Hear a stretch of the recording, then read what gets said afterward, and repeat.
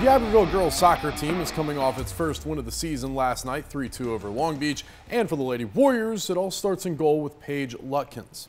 Last season, the junior keeper played a huge role in helping Diberville return to the playoffs for the first time in 17 years. And now she's this week's News 25 wxxv-student-athlete-of-the-week.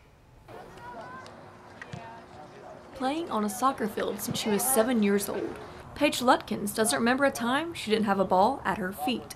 Now a junior at Diberville High School, she's been the Lady Warriors starting goalie for the past 2 years. It's important for her to be vocal on the field, command the ball, and of course communicate to players what's going on so that we can have a counterattack whenever she gets the ball.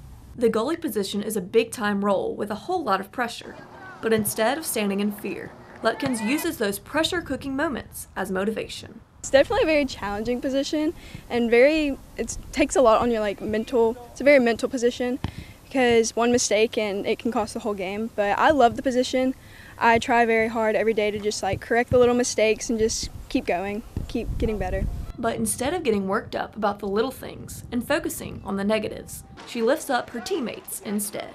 She never has a bad thing to say about anybody, even after the games. Like they said, she had 22 scores on goal, so really, she could blame it on everybody else because it had to get through everybody else. She could blame it on everybody and say, oh, it's this person's fault, and she doesn't do that. She looks straight past that, and she tells us all to keep going, so she's super motivational in that sense. And the feelings are mutual for Lutkins, as she explains that her favorite part of playing the game of soccer is the people she gets to play with. I love the team as a whole, just being with people that I enjoy playing with, being with people who make me feel comfortable, I know they all have my back. The coaches will motivate me to just keep going. That's a really important part. From goalkeeper on the field to keeper of good grades, Lutkins also succeeds in the classroom.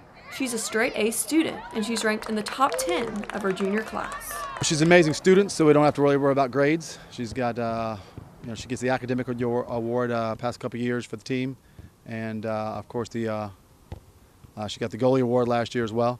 She's a hard worker. She doesn't like to miss practice, pushes through pain, and pretty much a team leader. Although the Lady Warriors only have 2 games under their belt this season so far, Lutkins is confident that they will have a successful season. I'm really excited. I think our first 2 games really showed how the season's going to be as a whole. Especially against Biloxi, I feel like we really had good chemistry, good communication, and I could see us doing really well this season. Lutkins' dream is to play soccer at the next level and then go into the medical field, where she wants to pursue a career in physical therapy or dermatology.